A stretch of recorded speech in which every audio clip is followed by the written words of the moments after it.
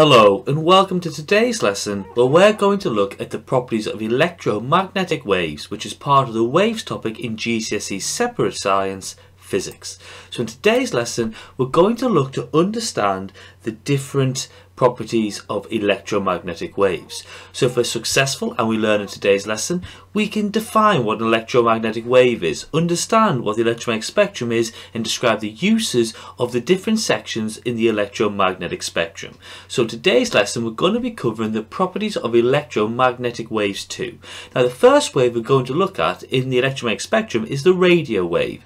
Now radio waves are used to transmit information around the Earth to allow for communication. Now radio waves are transmitted across the Earth via reflection off the ionosphere, which is part of the atmosphere full of charged ions. So what happens is the radio waves are transmitted from a transmitter aerial, the radio waves are then deflected off the ionosphere, and they are then received by the receiver aerials. Now actually this process is stronger in the winter months as the temperature is lower, so it means the particles of the ionosphere are moving slower on average. So this makes the ionosphere denser and easier for the radio waves to reflect. Now this process can allow radio waves to be transmitted across many thousands of kilometers across the surface of the Earth. Now radio waves are used to transmit information around the Earth, allowing for this communication. Now the radio waves are broadcast from a radio wave transmitter aerial, and a transmitter aerial is a metal pole which is capable of carrying a current. So radio waves are broadcast from these particular transmitter aerials. So now a transmitter aerial, like we said, must be capable of carrying a current, which is the Droidworth transmission station here. Now how it works is the transmitter aerial contains many free electrons because the aerial is made from a metal. So the radio waves are broadcast from this transmitter aerial, and when you want the transmitter to transmit a radio wave, you've got to pass an alternating current through the aerial. And what this does is it causes the electrons in this aerial to move backwards and forwards at a frequency. So let's say for example this frequency was 30 Hertz. So the electrons would oscillate backwards and forwards 30 times every second. This causes the alternating current will cause the radio wave to be produced, but this is the key idea. The radio wave produced has the same frequency as the frequency of the alternating current. So the alternating current had a frequency of 30 Hertz, the radio wave would have a frequency of 30 Hertz.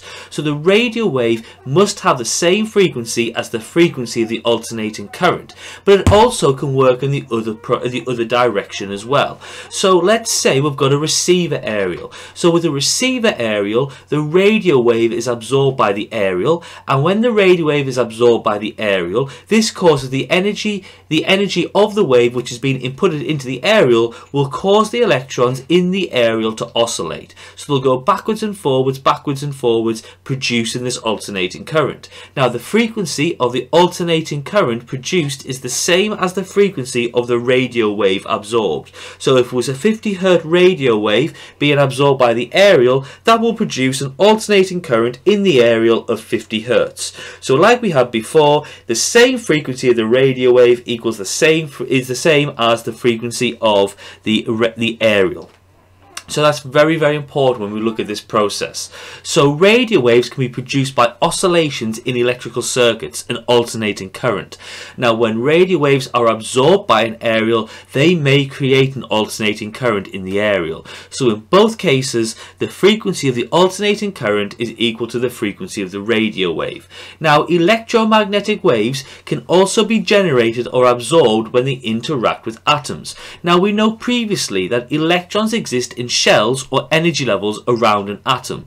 Now when electrons move down energy levels, they release an electromagnetic wave. This is because the lower energy level has less energy than the higher one, so the electron needs less energy to exist on the lower level, so it has excess energy from dropping down the levels, which is given off as an electromagnetic wave. But the converse is also true as well. When electrons move up energy levels, they do this by absorbing an electromagnetic wave. wave, because the higher energy level has more energy than the lower one. So the electron needs more energy to exist on the higher level. So the electron gets this energy from absorbing an electromagnetic wave.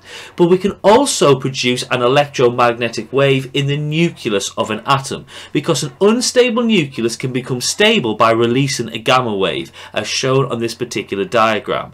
Now, it's important to know that this topic of nuclear stability and the release of a gamma wave was covered in atomic structure. So, changes in atoms and nuclei of atoms can cause electromagnetic waves to be generated or absorbed over a wide frequency range. The electron arrangements may change with the absorption of electromagnetic radiation. It will move it further away from the nucleus to a higher energy level, or by the emission of electromagnetic radiation, move it closer to the nucleus, a lower energy level. But gamma rays can also originate from changes in the nucleus of an atom. Now, radiation, which is harmful to humans, is called ionizing radiation. This is radiation which has so much energy that when it hits an atom, it knocks the electrons out of the atom, which we call ionization. So in this process, the radiation will encounter an atom, it will knock an electron out of the atom and turn it into an ion. Now, when this radiation takes place, as shown on this particular diagram, and it takes place in the atoms of the DNA in our cells, this can cause our DNA to be ionized. Now, when this happens, we say the DNA has been mutated.